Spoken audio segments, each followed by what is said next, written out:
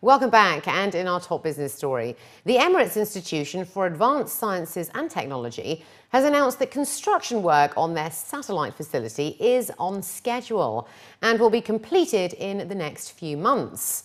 According to the Institute, the facility, which will be the first phase of bigger developments dedicated to the manufacture of satellites, will consist of an electrical laboratory as well as a mechanical lab. The institute was established by the Dubai government in 2006, which focused on outer space research and development, satellite manufacturing and systems development, space imaging, and ground station services and support for other satellites. Among the notable achievements of the institute include the launch of Dubai Sat-1 and Dubai Sat-2 into space, in addition to the launch of the Khalifa Sat project. According to the Director General of the Institute, the building of the facility is a real experiment and a big challenge for their ability to develop high-level infrastructure for space sciences and to develop local human resources, as well as enhancing their technical innovation. The Dubai financial market has announced that the value of shares bought by foreign investors or non-UAE nationals from the 17th to the 21st of August 2014 reached about 1.137 billion dirhams.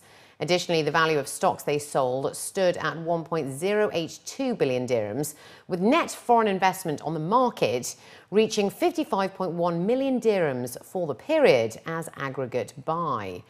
The value of shares bought by foreigner investors made up 45.7% of the total value of stocks traded during the last 5 days, while value of stocks sold by foreign investors during the same period represented 43.5% of stocks traded.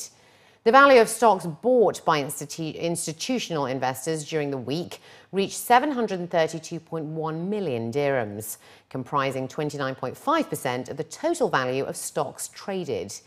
The value of stocks sold by institutional investors during the period reached 605.7 million dirhams, representing 24.4%. A new study by Infocom International has revealed that the Middle Eastern audio-visual market is estimated to reach $4.63 billion by 2016. According to the Infocom 2014 Global AV Market Definition and Strategy Study, the sector is set to post an annual growth rate of 13% over the coming years.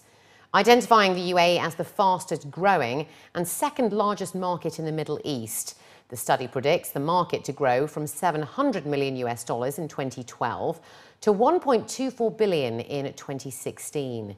The study reveals that the growth in the region is largely due to strong investment, a young online population, as well as the Infocom MEA trade exhibition that takes place in Dubai during the GITEX Technology Week. The report stated that in Dubai, World Expo 2020 related developments are driving demand for audiovisual solutions, especially in entertainment, venues and events. The government's spending on large-scale projects such as railway and seaports is also expected to contribute towards the estimated growth. Nearly two-thirds of companies in the UAE are willing to hire new employees from abroad. That's according to a new survey by Bait.com.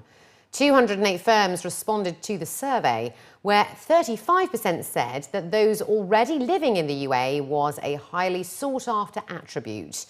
The survey also showed that knowing both Arabic and English is a major asset in the Gulf, including 60% of UAE employers listing it as a highly sought-after attribute, making language the most important factor.